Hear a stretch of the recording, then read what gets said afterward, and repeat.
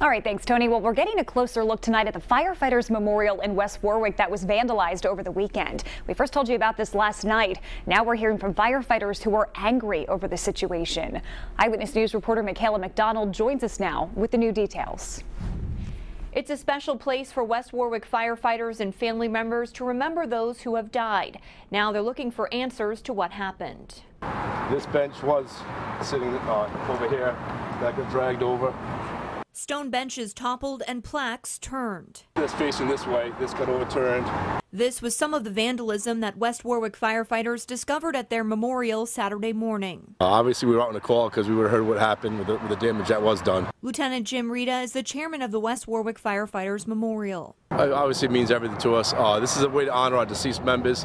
One of our chiefs, who actually has passed before the completion of the memorial, it was his vision or dream to have something to honor all our deceased brothers and sisters. Lieutenant Rita says firefighters fundraised and built most of the memorial themselves. His biggest question today is why. Very hurt, angry.